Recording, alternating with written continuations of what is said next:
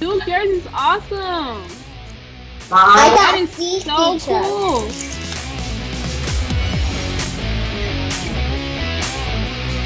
Good morning, Windsor Village Church family. Welcome to your STEM event.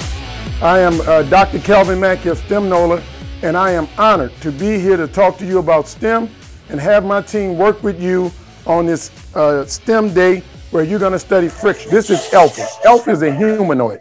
A humanoid is a robot that tries to act like a human. I'd like to bring up my friend, Monica Foley, to give you greetings today. Good morning, Windsor Village Church family. I am so excited about today's STEM experience. Thank you for joining us as we revolutionize what STEM looks like.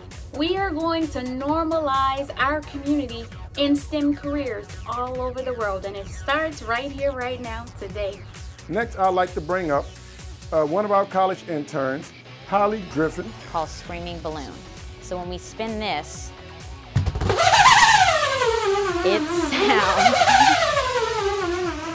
it sounds crazy. It sounds really fun. People say it kind of sounds like a lawnmower that just kind of went out of control.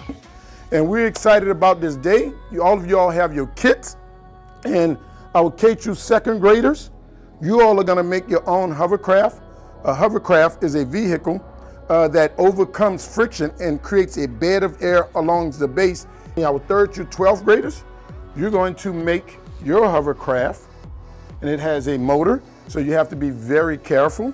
So let's get ready to go build. Take your marble and go ahead and put it in your test tube. Yeah.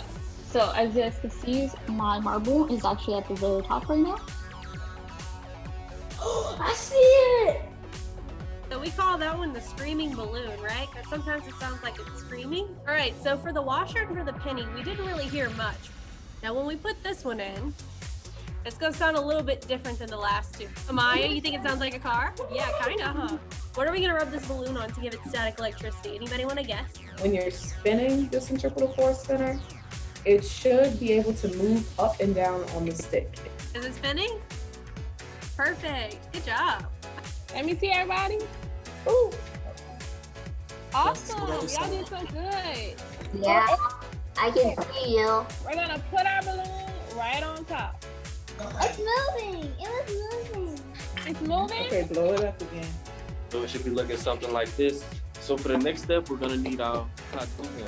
So it should look like this. You should have all 3 of them connected, all 3 of the battery packs connected. Oh, she does. Oh, yes, that's very, very, very important step. She has to cut a square in the plastic.